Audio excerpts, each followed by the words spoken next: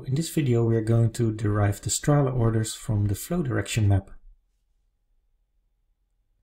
In the processing toolbox, go to the PCRaster Tools and search for the Streamorder tool.